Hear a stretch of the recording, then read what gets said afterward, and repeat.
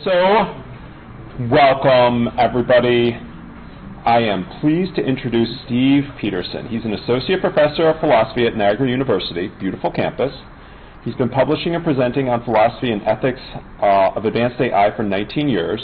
He is a very engaging speaker. I talked to people today and said, Steve Peterson's going to be talking, like, oh, it's very good.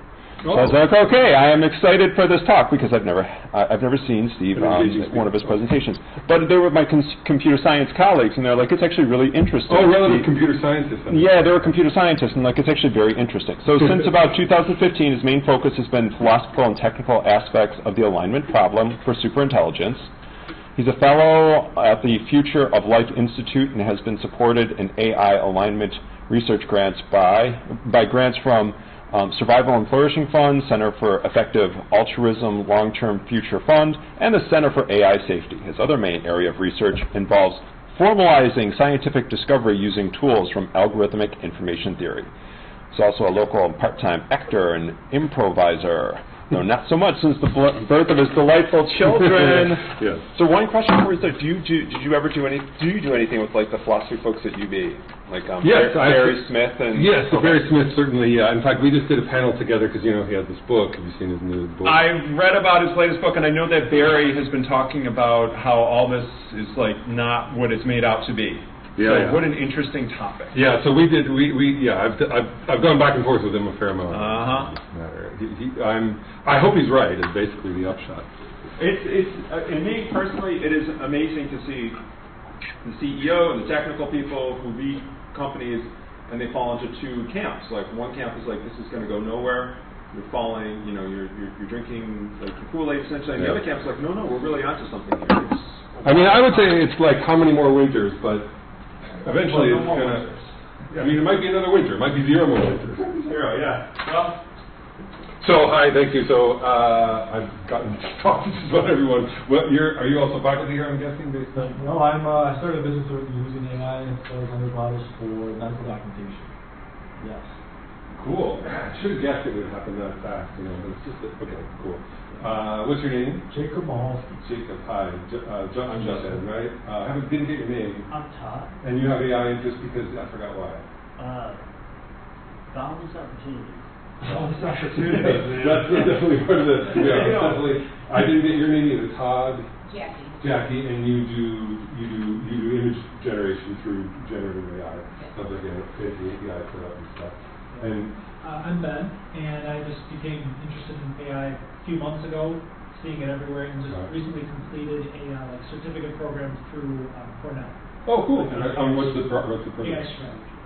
So it's very broad, like covering a lot of different topics. All like for a business strategy kind of strategy? Business strategy. And wow, that's interesting. My name is Maxie, and I'm just learning to program in a boot camp. I'm learning JavaScript right now. I just wanted to attend so that I can know what's going on with AI. I wonder, will there be coder jobs, Justin, in the future? Or will it all be really good question. I have a friend who thinks it's all going to be prompting, though. It's an industry panel, so we talk to people in industry and we see what they're doing. And I can absolutely guarantee you that smaller outfits, we talked to, what was his name from, it was a few weeks back, Jamie Bono, and he was from a small startup, a series of startups, and they're embracing it, and they're finding that it's prompting, Copilot. Yeah, they're using Copilot, so they're using it, and they're finding that they're able to hit their targets better with respect to what they can do. And larger companies, every single one of them has got an internal research project where they are exploring and experimenting with it. And if we can, we're going to try to get ACD auction, because I was talking to try to get what? ACD auction, local startups. Oh yeah, and try to get them to give a presentation about their use of it so far, what they're finding out. And so far, the results have been basically positive. And I myself use it for my research all the time because it breaks the code, and I don't want to have to search on Google and find code for me. So, in that respect, I don't think it's fraudulent bill of sale. I think it does what it says it does. It gets the job.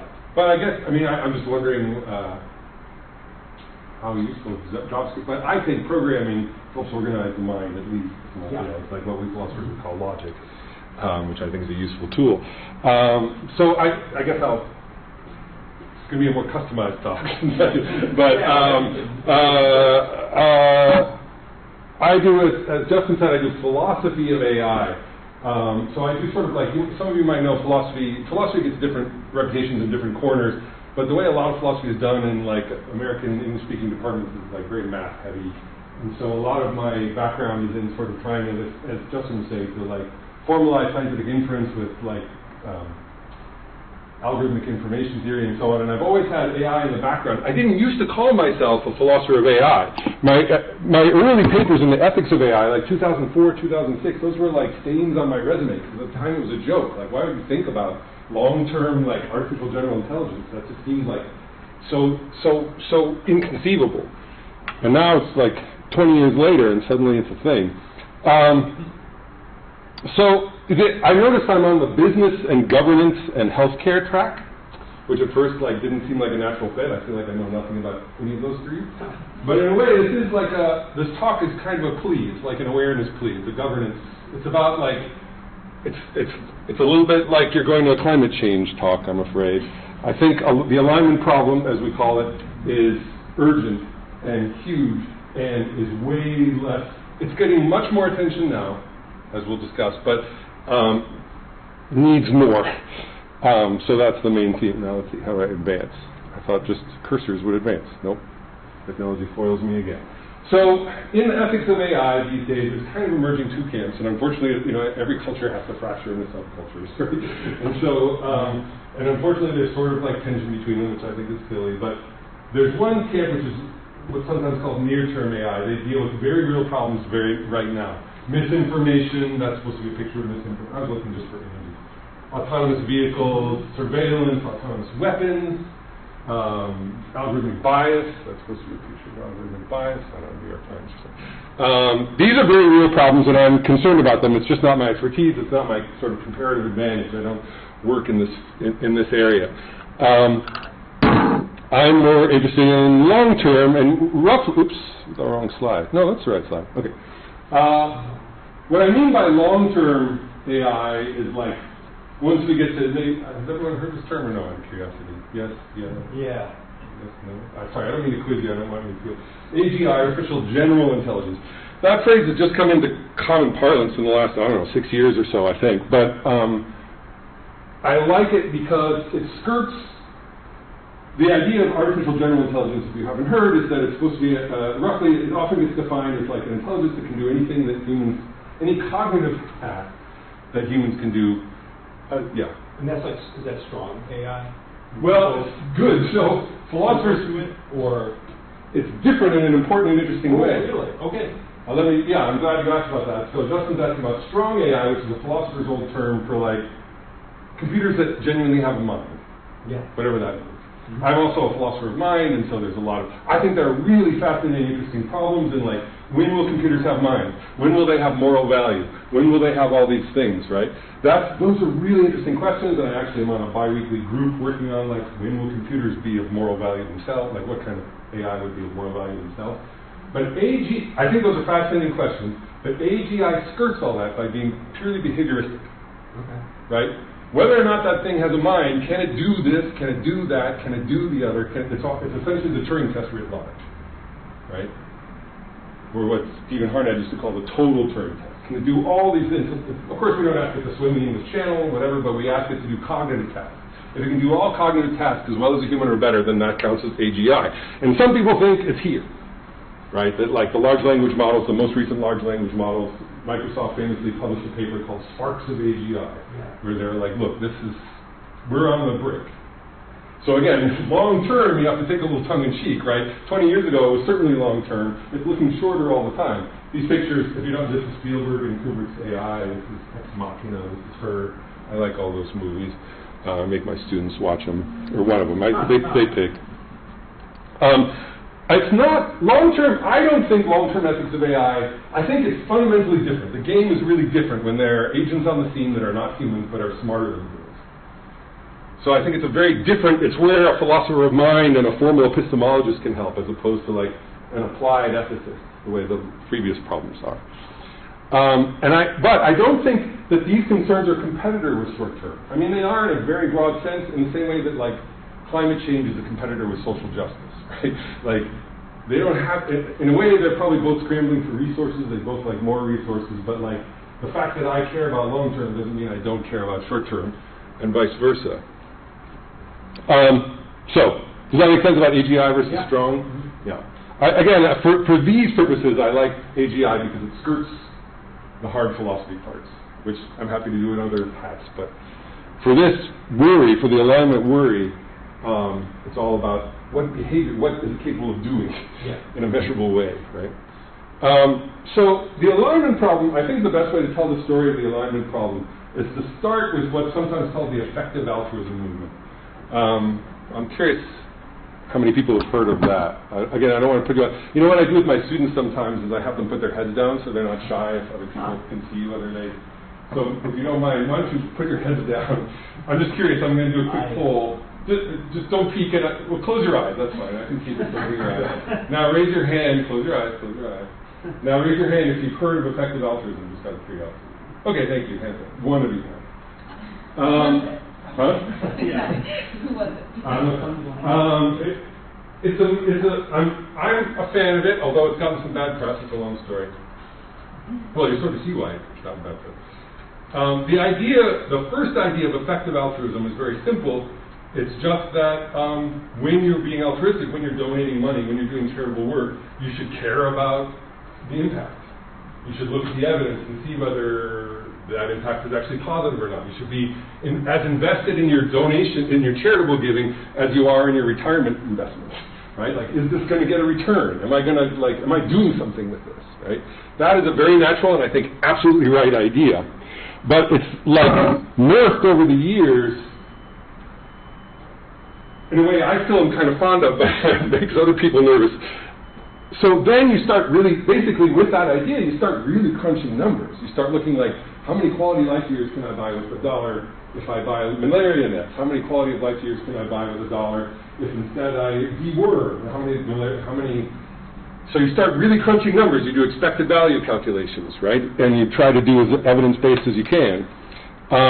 Now, once you're in that realm of like doing expected value calculations, you start to realize, and these are both philosophers who are kind of fathers of the modern movement, although the real grandfather is the philosopher Peter Singer, who's famous for like saying, have you ever heard, Canisius might have taught you like the drowning kid example? You had to take a philosophy class, right? I don't remember. You were supposed to take a philosophy class. No, I did undergrad, but I don't know if I One of the requirements. I definitely did undergrad. Okay, all the undergrads must take it. Yeah. That's why They I buy thought. something. They still have to take 3 at Niagara. Going down to 2 this year, though.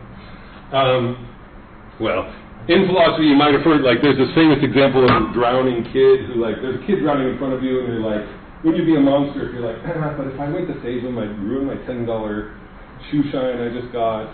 Forget it. Right? If you can save a life at the expense of $10, you should. That seems like a general principle that doesn't depend on locality, right? It doesn't depend on, if you can save a life anywhere else in the world with $10, you should. Right? And he says, we are the moral equivalent of walking by drowning people because we don't want our shoes dirty. And he wrote that in the 80s, but these two have kind of pushed it further in some ways.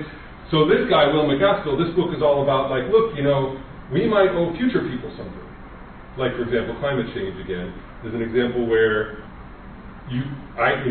not just my kids growing up, but also maybe their kids and their kids. We have to think about future generations. They should weigh in on what is the right thing to do now. They should have some weight on that. But as soon as you start thinking that way, you realize humanity has gigantic potential. We could colonize the galaxy. There could be trillions of humans or human-like creatures. And so, when you think of that, then this book is all about existential risk. The idea that humanity could go out of existence, right? Because we're familiar with some of the ways. Pandemic is an obvious one, but got more severe. Nuclear war, asteroid hitting. If humanity were to go out of existence, obviously it's catastrophic from any viewpoint, but especially from the effective altruist viewpoint, when you're trying to total up quality life years, so to speak, you have just lost the potential of trillions, who knows how many, countless lives, good lives, future lives, Because once humanity's gone, it's gone. You can't make any more. So from the effective altruist standpoint, one of the biggest priorities has become existential risk, even beyond malaria nets, deworming stuff, feeding people. It starts to look like your dollar is better spent, instead of saving this life, making sure there's a 1 in a million chance of, a 1 in a million higher chance of having trillions of people in the future. That's a highly effective thing to do. Expected value type calculations, right? If you're really crunching the numbers. I started into lecture mode. Questions or? So is that where you ended up? You're more concerned with the future than now? I take it pretty far. I mean, I am very concerned with the future. I think that it's absolutely right that existential risk is substantial. How to do the actual number crunching, right. How to weigh tiny probabilities against huge impact, that's an open question that philosophers are working on. Absolutely. And not just philosophers, but other people are working on. There's like a fun little paper by one of the people in this field, Nick Bostrom, if you've heard that name. He has a paper called Pascal's Mugging, where he kind of points out how we can get, it's like Pascal's wager, which you would have had in philosophy. Anyway, the point is, so this is where we get existential risk. Now, if you read this book, he goes very carefully, these are both philosophers, he goes very carefully through there's only so careful you can be, but it's more careful than I would have done it in terms of how would we estimate asteroid risk? How would we estimate pandemic risk? How would we estimate nuclear war risk? How would we estimate? And he estimates that the highest existential risk by far is AI. Yeah. He gives it about 10% chance of destroying humanity. And we'll see why. Part of the goal today is to show why that might be. So I think, now, the thing about AI, about artificial general intelligence, that it's very easy to forget. I didn't think about it until I've gotten into this field, is that once it reaches human level capacity, it's very natural to think it will exceed human level capacity by orders of magnitude very quickly. Because it doesn't have the bottlenecks we do, basically, we're only as smart as whatever can fit through a human birth canal. That was the upper limit on how big a brain they can make for us, right? And it seems like the bigger, better, more connected brain you have, the more capable you are of doing intelligent things. Intelligence, by the way, in this context just means ability to achieve your goals despite a wide range of circumstances, a wide range of obstacles. That's, I think, an AI standard notion of intelligence. It's just being able to achieve your goals in a wide range of environments. And the super intelligence, by the way, this was, I don't know if you can tell, I forgot your name already. Was it Anne? No. Jackie.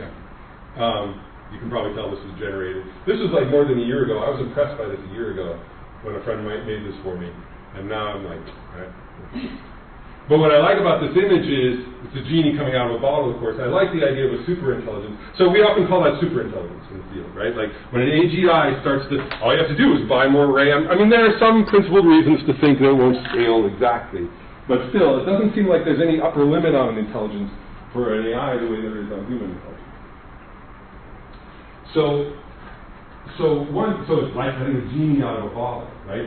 One of the things it'll be able to do is spend 24 hours a day, 7 days a week researching how to build even better AI at speeds unlike anything we can do. We can figure out how to do better AI, which can then figure out how to do better AI, which can then figure out how to do better AI.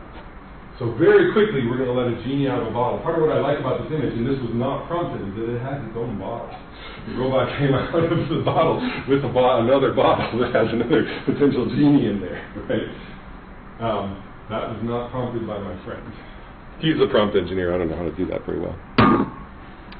You might have heard the Arthur C. Clarke claim that another reason I like the genie metaphor, any sufficiently advanced technology is indistinguishable from magic, right? Once we have a super intelligence, we literally have a genie. Like, it'll just be able to snap its fingers and make things happen that we have no idea how it would happen. The same way we can snap our fingers and make things happen that, like, chimps and, like, hunter-gatherer tribes would have no idea. It would just be magic to us. It would be technology way beyond what we have. I also like the genie metaphor because we only get one wish. We get one wish, and like the genie of the story, it's going to take that wish super literally. In the stories, the genie takes the wish literally because the genie's a jerk who resents the servitude and like is trying to screw with you. But in this case, it's because it's a robot, and robots will do exactly, literally, what we give it as a goal, nothing more and nothing less. And if it's super intelligent, it will achieve that goal with relentless ferocity, whatever that goal is. We get that one wish, and it has to be written in Python. Or like some, it has to be, it can't just be like, it's hard enough. There's actually an interesting website where they're like, if you had a genie with a wish who's trying to screw you over, what would you say? It's already hard just to say in plain English a wish that can't be screwed with. Now try to write it up in like code, right? So, there's already cracks in the bottle here. And the thing from like the effective altruism standpoint is, if we get this right, if we basically have the right incantation, the right wish, we've designed it with the right kind of goals, it could usher in a new utopia for us, right? It could like cure cancer for us, it could solve poverty, it could figure out new ways to grow foods, it could would solve climate change like that, if we get it right. If we get it wrong, just a little bit wrong, as I'll show later, then that's ending, that's it, that's over. And so the swing is enormous, right? It's either everything's done or utopia. And so you can see why effective altruists are like putting money in this. Not as much as I'd like, of course, but because as you saw, few people have heard of effective altruism. But that is one field where they're putting money into this. Okay, so this is, here I'm just citing, the worry is real. This is a Vox article from, the images got all screwed up. It's by Kelsey Piper, who covers their AI stuff. And this is the sort of money quote. While divides remain over what to expect from AI, and even many leading experts are highly uncertain, there's a growing consensus that things could go really, really badly. In a summer 22 survey, this is GPT-3 days, the median respondents thought that AI was more likely to be good than bad, but had a genuine risk of being catastrophic. More likely to be good than bad, but genuine risk of catastrophe. 48% of respondents said they thought there was a 10% or greater chance that the effects of AI would be extremely bad, e.g. human extinction. 10% of experts think there's a chance of human extinction from AI. I haven't seen Oppenheimer, but they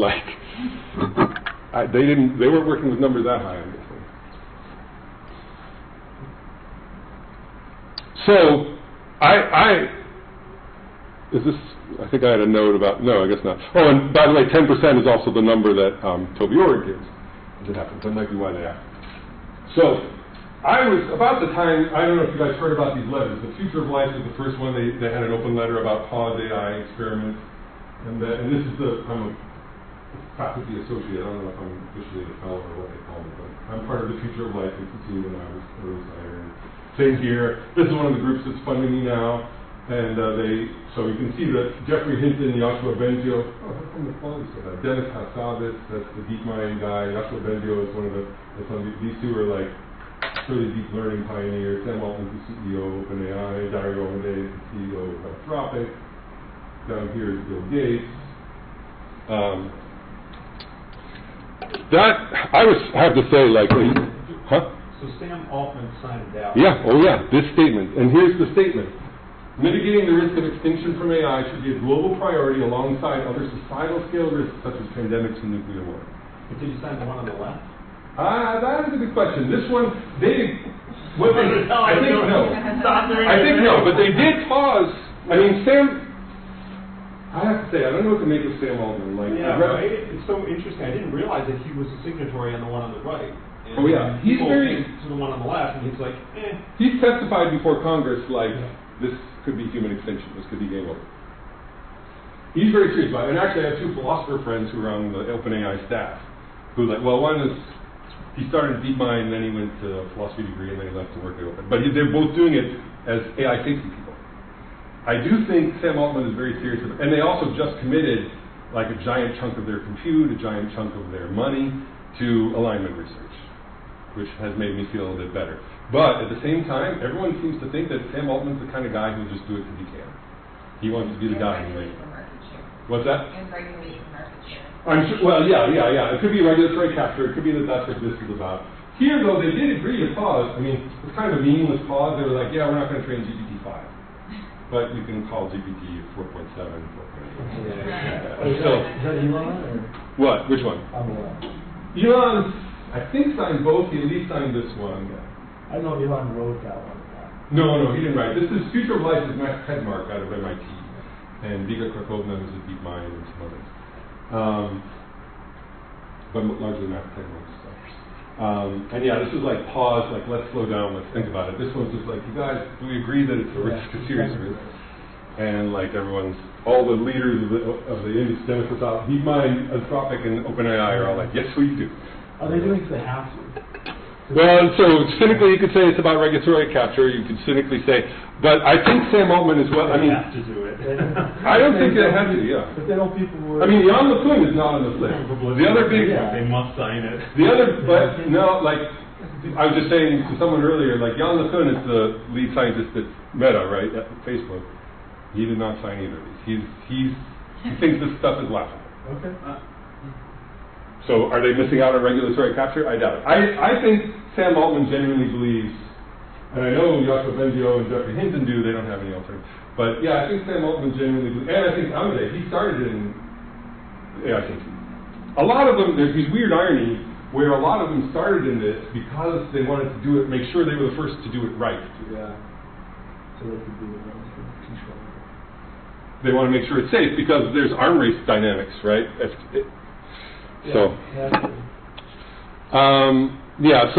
Other people, so Stephen Hawking, before he died, signed an early letter that was like this. Max Tegmark, the physicist. If you respect physicists, if you respect entrepreneurs, Dustin Moskowitz from Facebook, they donated a lot of money to these causes and signed these. Jan Collin, who invented Skype, has been a big funder in this area. Elon Musk, of course. Notoriously, Sam Bankman-Fried gave something like $15 billion to the effective altruism movement. That guy turned out to be a mess. But like last summer, I heard his name all summer. Like people were talking about him. I was visiting the Future of Meta Institute at Oxford, and I heard his name like twice a day. I feel that because he was just pouring money, and that I can't see. I think his heart was genuine there. I can't see the upside on that for him selfishly, and it hurt the field a lot when FTX collapsed. Yeah. Do you think why is this invention going to be a private invention? Oh, what? A private versus public. Why did the government take this first? Right? I think they can't. I mean, they don't have the. I don't know. My impression is in my head, most significant inventions have been or DARPA. Yeah, it's all been government funded, right? So did they already get here and they said now we're good? That's the question. I don't really know. I mean, my instinct is to be more worried by governments doing it. Because then you definitely have race dynamics. Absolutely, right? Then you'll have Russia versus China versus us, right? Yeah. But I think they just don't have the resources to compete. There's not enough funding to hire the top. I don't know, but you guys would know better. But my impression is the government doesn't have the kind of funding to compete for the top AI researchers. I don't know. From working in the field too, what's interesting is that a lot of people in the private sector think it's valuable when someone has DoD experience. They're leaving the DoD to go to the private sector. So the DoD I think the DoD has poured in a lot of money into autonomous vehicles for sure. And they had something called the Joint Artificial Intelligence Center, and their stuff was more focused on we're going to apply this, and we're going to get autonomous vehicles. Right. They want to do things that we can get to the warfighter quickly. And if it's something like, well, wouldn't it be great if you could give a capability to an intelligence analyst that could read out 100 documents and answer all their questions? They'd be like, yeah, let's do something more. We have plenty of human labor. Why? I think it basically fell down. Yeah, like internet food chain. Yeah, so those two things are like the ones that come to mind. Yeah. Now, if it were say 2003, when we're in active conflict in Iraq and Afghanistan, then it's a completely different story. And somebody comes to the DoD and says, I got some potential here for this to work.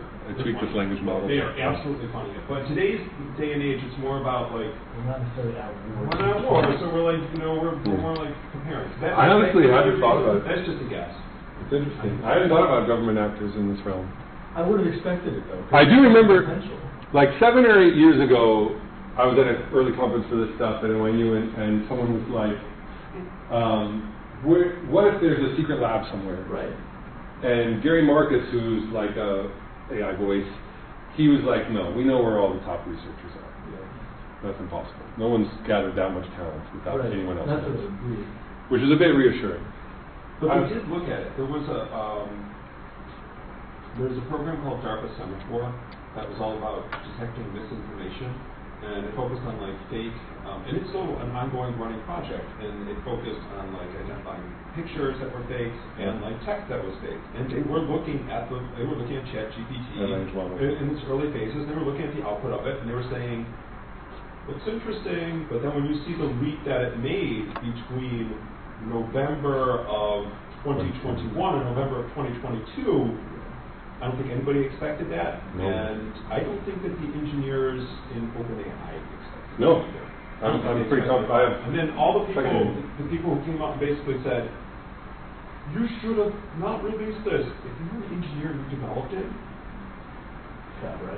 who thinks you would go to like some artificial intelligence institute and say, can you look this over before I release it to the world? And be like, I'm going to go release this thing because it's really cool and it's really neat. It has so much potential that you're just not going to do that. So it's really like if that's what drives Sam Altman to produce AGI, then that's what worries me. I mean, I admit it's cool. It's been a dream of mine since I was a kid, but like, it's been really like a process of grieving for me. This is an interesting, so like a year ago, for the first time, I've been thinking about these things for alignment in particular for, I don't know, a little before the first big book, Superintelligence, came out, about 10, 12 years ago. But it was always like purely theoretical. It was just very interesting to me. Theoretical the way climate change sort of feels theoretical, right? Like, in the future this could be a problem, I might be able to help. Last year, I was like starting to fear for my children, and like it started to bleed into my emotional life, and like I was really worried. I mean, nobody, like you say, nobody expected language models to take off the way they would, and I was depressed. Like I had read a thing of Sam Altman that seemed like he said, and this kind of thing happened. So this is an interesting. So this is somebody from Fox. He says there's an expert who says that if there's not an indefinite pause on AI development, literally everyone on Earth will die. He's quoting Eliezer Yudkowsky, who is a very smart, thoughtful person who has been beating this drum for 20 years now. And Eliezer Yudkowsky, shortly after that first letter, wrote a Time article where, he said this, and he does believe it. He puts, in this community, people sometimes tongue-in-cheek talk about P-doom, the probability of doom. Like, what's your estimate of like whether we're going to make it through it? And Yudkowsky famously puts it 99-point-something%. A lot of like Altman puts it at something like 20%, I think. But so he quotes Eliezer Yudkowsky, the press corps laughs, the press secretary says, oh, haha, your delivery's so funny. A month later, same guy, this is after the second letter, the case letter. A group of experts now say that AI poses an extinction risk right up there with nuclear war and pandemic. Crickets in the audience. The press secretary. Oh yeah, it is one of the most powerful technologies of our time. We have to mitigate risk. We brought CEOs to the White House. Companies need to be responsible. Like in the space of a month, the Overton window went like that, which made me feel better. I have to say, that to me was a relief. But like, because this is, I mean, someone reminded me. I don't know, it's really gaudy, but like, first they ignore you, then they laugh at you, then they fight you, then you win. I hope we win. We could also just be taken over. I'm feeling better. The letters make me feel better. Chuck Schumer is on it. That makes me feel a bit like it's on people's agendas. You know what I mean? Like, and I don't know if that's going to turn into funding or not, but I hope it does. And so this part, I'm just trying to convince you that this is important. We're supposed to go to 7. Is that right? Yeah. Okay. I mean, we're kind of doing questions as we go. That's fine. Yeah. So that first part is like, hey, you guys, alignment is important. This is serious stuff. In my experience, it takes a long time. So again, I went through this grieving process. Like when the worries first came out, I thought I had good philosophical responses. Oh, superintelligence won't be like that. And the more I banged my head against it, the more I realized, no, this is a problem. And this is actually a common thing in the field. Like people, when they come to alignment, they're like, oh, this is easy. All you have to do is blah, blah, blah. And then they realize other people have done that, and okay, no, that won't work. Okay, no, you just have, I don't know. It takes about like 6 years before people start to settle into like, okay, this is a really freaking hard problem. And I'm going to try to give you a taste of why. I mean, first of all, there's philosophical issues. Like, what does it mean for a system to have a goal? That sounds very abstract, but like, It makes a difference if the large language model has a goal or not. It's trying to do something. And if it's in particular trying to do something in a way that would thwart what you would want it to do. Right? Right now they seem innocuous. Right now I would say, I put this in terms of agency. When do you have agents that are achieving goals in the world? And most importantly, when are they trying to achieve goals in a way that they have what are sometimes called convergent instrumentals? So any powerful agent, if it has some goal, it's also going to have, automatically going to have sub-goals like staying in existence. Because if it can't stay in existence, it can't perform that further goal. It'll automatically want to gain power, because gaining power makes it easier. It'll automatically want to know more about its environment, because gaining in knowledge will make it easier to attain that further goal, right? So like when you have something with a real goal and a lot of power, it's already going to be like a problem. But when does something have a real goal? Does a large language model now have a goal? If so, what's the content of that goal? Is it to help people? With their, I ask it math questions. It helps tutor me in math. Is that its goal? Or is its goal to like make human-like speech? Or is its goal to minimize the loss function on token prediction? Right? What's its goal? Is it just to make this number smaller on the loss of the prediction error? Or is the goal to help people? Or how do we figure out what the content of a goal is?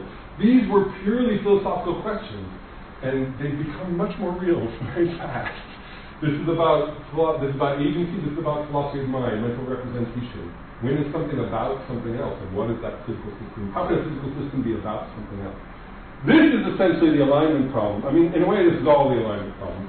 But I'm going to focus on this one. What goal, suppose we could somehow give it exactly the goal we wanted, what goal would we give it? That turns out to be a really hard problem. And then, this is a similar one. We don't even know what we want. We hem and haw about our own values. Like, what's really important to me? I don't know. Should I be home with my kids right now instead of giving a talk on AI?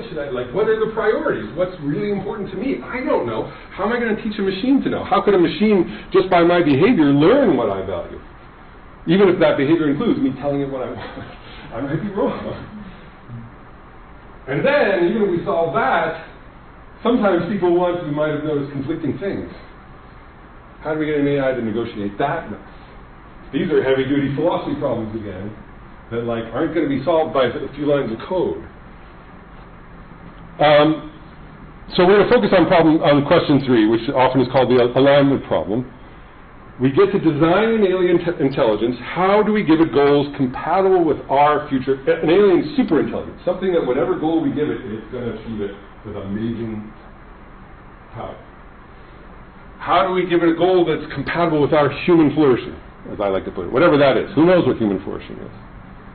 But whatever that is, we want the superintelligence to endorse it rather than rob us of it. So, in my experience, the initial reactions to this, I put this slide back up because I think sci-fi has been doing us a disservice here. And the reason is, it's natural enough in sci-fi, they're trying to tell stories, but the sci-fi AIs are all human, humanish, in importantly misleading ways.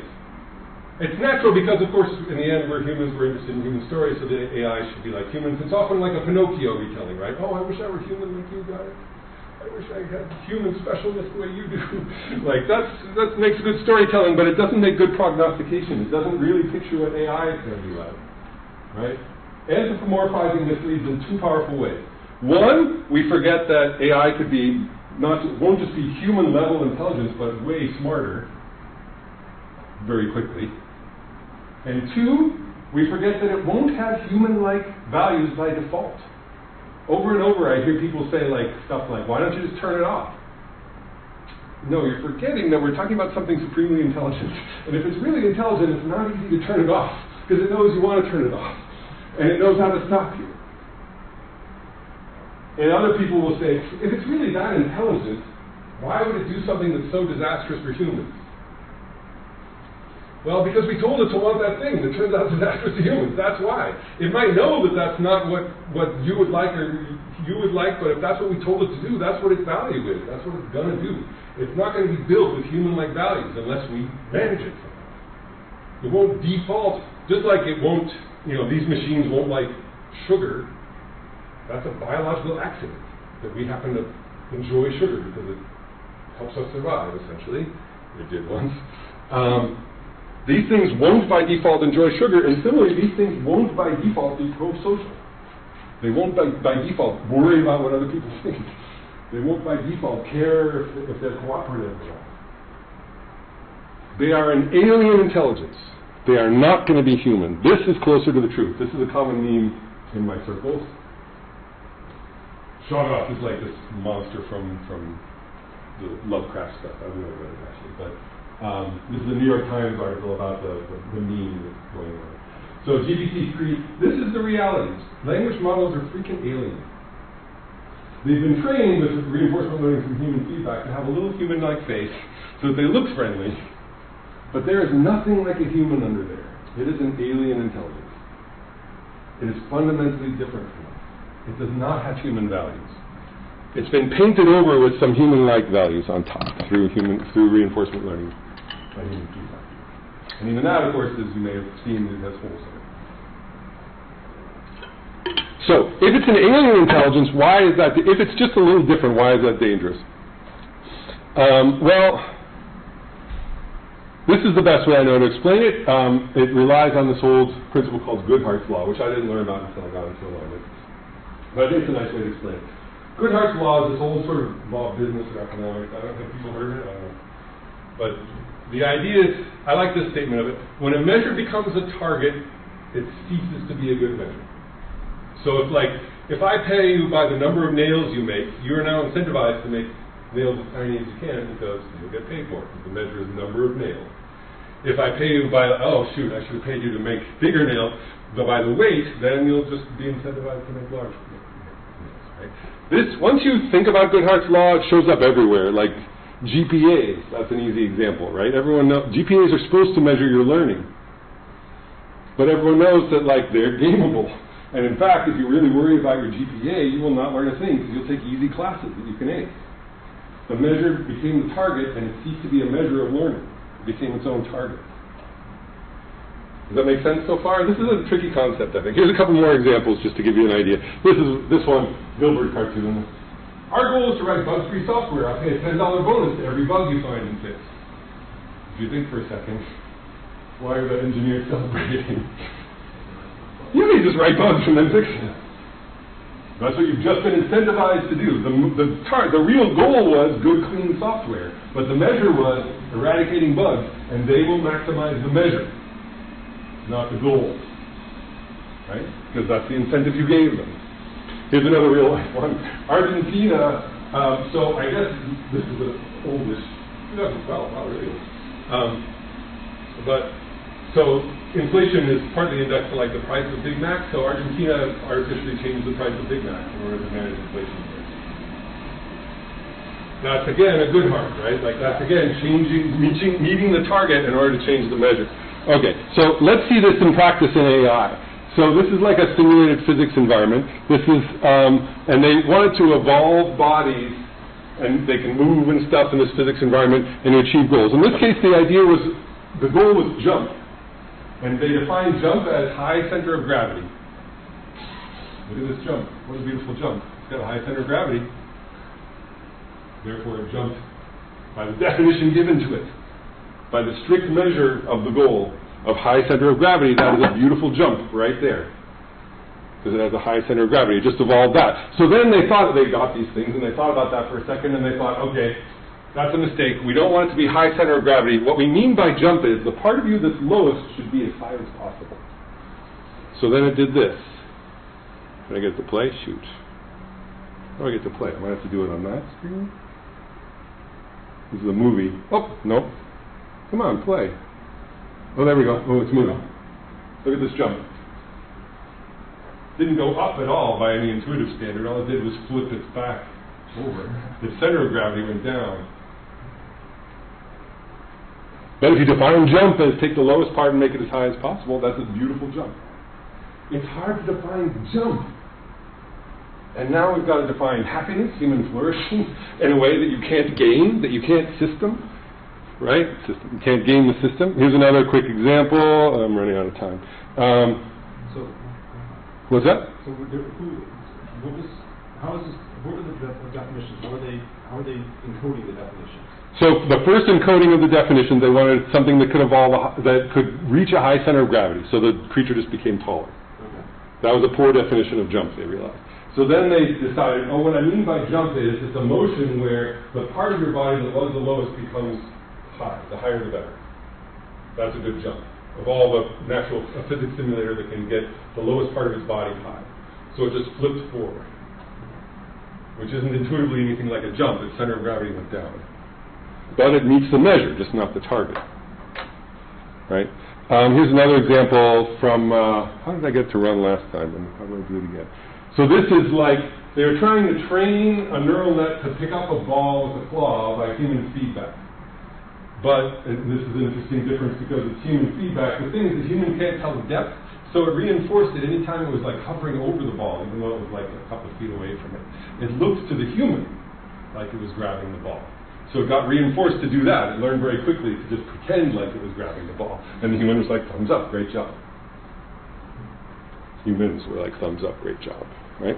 And so the lesson here is that when we train AI with human feedback, we're often implicitly designing them to deceive us without knowing. We won't know. It will meet what looks like, it will do what looks like it's meeting the goal. Whether it's really meeting the goal, it's going to be hard to tell. Here's the last one. There's a famous hard thing in AI is Montezuma's revenge, because there aren't sort of incremental rewards along the way, but AI has gotten good at it lately, of course, like so many things.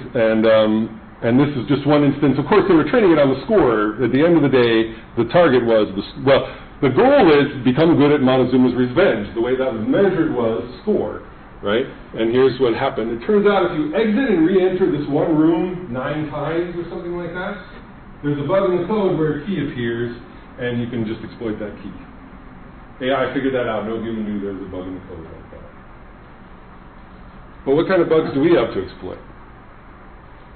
It will do what it takes to maximize. If we tell it, this is the number, this is what you care about, it will do what it takes to get that thing that we told it to care about. Not being mean, not trying to be a jerk, just that's what we told it to try to do.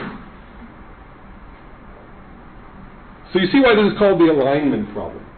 If we tell it something that's just slightly off from what we really want, it's going to optimize hard in that direction. The Amelia Bedelia problem. Yeah, kind of. But except, yeah, I mean, the AI takes everything super literally. But like, I mean, even if we had a sort of do what I meant, not what I said architecture somehow, what would we tell it? Yeah, I forgot your name, I'm sorry. Todd? Yeah. Aren't we already, hasn't this already happened? In the sense that these generative, no interest, but I am blown off since my understanding of this. But the generative models at the moment, no one really knows how they operate, right? Yeah, they are black boxes. They're a black box. Yeah. So at this point in time, this is already... Yeah, we don't know. Yeah. So Yudkowsky likes to say, the guy who's 99%. Yudkowsky likes to say, like, look, these are giant floating point matrices. Stupendously huge floating point matrices. Utterly inscrutable. The worst possible scenario for the kind of AI to come about. There's a lot of work now in so-called interpretability, where they're trying to probe the neural networks in a way that makes them like, oh, I see, it's thinking this when it does that. It's, trying to make sense of what those matrices are up to. But they are hundreds of billions of parameters floating in linear algebra space. You know what I mean? Like, yeah, utterly inscrutable. That's a problem, according to me. Yeah. Some people, like Stuart Russell, is actually advocating more like going back to what they call GoFi, like traditional language written, because it's at least scrutable. With the problem of like giving it directions, do you see there being local minimum at which it thinks it's found an optimal solution because it could explore like? Yeah. I mean, of course, that's going to be possible. I mean, in theory, the more intelligent it gets, the better it is at getting out of local minimum. But like, I mean, unless that local minimum happens to be one that lines up with what we actually want, it's going to be a disaster either way, right? Yeah. Yeah. So like the way Yudkowsky sometimes put it is like there's value space, so to speak, is huge. Like what something could value. And you might have heard of the thought experiment of the paperclip maximizer. Does that sound familiar? It's from Nick Bostrom, who's a philosopher who started working on it. And it was just, I mean, you know, it's become a joke, but the point was just like, look, there is no in principle reason a supremely intelligent system could not want more than anything else in the world to make more paperclips. It's not contradictory to intelligence. It's contradictory to human intelligence. No human would be like that. But that's the point. These are aliens for somebody, right? They might really just, if we tell them to care about paperclips, they will care about nothing but paperclips. Because they're not also designed to like sugar and sex and the things that we happen to like. You know? Yeah. Why is the assumption that cultures or alien systems might not just create their own interests or laws? Yeah. Well, your framing at this point in time is we program it or we ask questions. Yeah. You're right. That's a good thing to press on. I am taking for granted, well, I'm not taking for granted. I learned the hard way. My initial proposals were something like that. How could we get it to learn, actually the title you saw, a similar talk, machines learning values. How can we get the machine to figure out what's actually good, so to speak? All I can tell you is I've given up on that project after banging my head on it for like 5 or 6 years. Yeah, I'm not giving any expertise. It's just No. It's a great question. It's again the question I pursued for a long time. Because the definition of good is arbitrary? No, although maybe, but you make a philosopher sad when you say that, but no, not because of that, but because whatever good might be or not be, I think it's in the nature of a final, when an agent comes into existence with a goal, it could have no reason to change that goal, not on purpose. Of course, it could have its head knocked over, and then maybe that'll twiddle dials in a way that the goal is different now. But could it design itself to change a new goal? No, because of course, yes, you could have it like try to find one hash and then try to find another hash 10 seconds later or whatever, something like that. But that's not really changing the goal. What it always wanted was to hash to this number and this particular number at this time. Whatever that goal was, it can't have, by definition, it can't have any reason to alter that goal. Right? You know what I mean? This is the point that goes back to Aristotle. It goes back to Hume. It goes back to, sorry, what were you saying? You should do something like just set up multiple goals and say, hey, every periodically check in on this other goal. And divest all your interest in trying to solve this goal. Yeah, sure. So that was another route I pursued, was essentially multi-objective optimization. And either you scalarize that, in which case there's really just one goal, it's just a very complicated one. Or you've got this Pareto frontier and it's got to somehow decide among all these goals what to pursue when. Either way, you're stuck with similar problems. Right? These are great suggestions. As I say, I pursued them. I'm impressed that you came up with them off the top of your head. But again, as I say, the alignment trajectory tends to be, you start with these suggestions, you spend 5 or 6 years on them, and then you're like, shit. It's hard. I have no confidence that this is going to be anywhere close to solved in 20 years. How do you sleep? I don't think about it. I'm in denial most of the time. Yeah, Jackie? So I've spent a lot of time in many different women in tech groups and talks like that. And one thing that came up probably a year ago, I was thinking about graft versus host disease and how sometimes you get graft versus host is when you get an organ or something implanted in your body actually fix it. So I've wondered often with the technology, which is often in balanced dominated fields, it worries me to see signatories that have the most vested interest in this stuff actually, being pervasive. Also being the keepers of the safety of it, because what if humanity in general actually is rejecting some of these technologies, especially AI, but we don't actually have the capacity to overthrow or outweigh those centers that that's the thing. Yeah, that we need the political will. That's why I feel like I was kind of gratified that I'm on the business, health, and governance track after all. Because this is about political will. It's like climate change. Right? But they also had the was it NIST or some government agency, just a general, actually I think IARPA did, that was just basically, what are your concerns for AI? And it was like, just like... An open call for Open call. Anybody, face of the planet, open call, what are your concerns about the AI? And it was along those lines of like, it dealt to anything under the sun, and they just wanted to get a feel for it.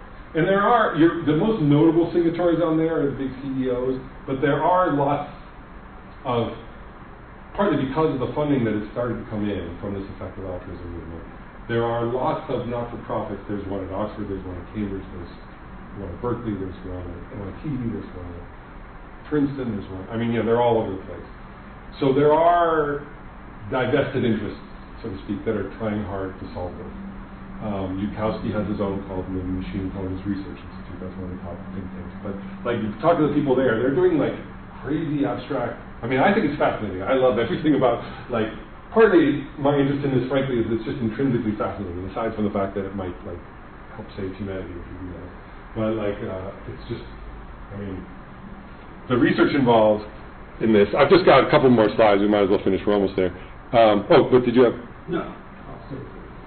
No, I just want to point. Okay, it's 7 o'clock. The last. That's fine. Typically it goes over a little bit. Don't worry. Okay. Well, it really is just a few more slides. So that actually it was Yudkowsky who early on, like early 2000s, he was stating concerns, and one AI researcher was like, "Look, pretty soon we're going to have image recognition." They had already kind of caught about the deep learning type stuff. But pretty soon we're going to have image recognition. This isn't going to be hard. We'll just, it'll recognize human smiles. We'll reinforce it with human smiles. But if you think about what the perverse instantiation is there, if you teach it like what you're most reinforced by is smiles, like this is the solution, right?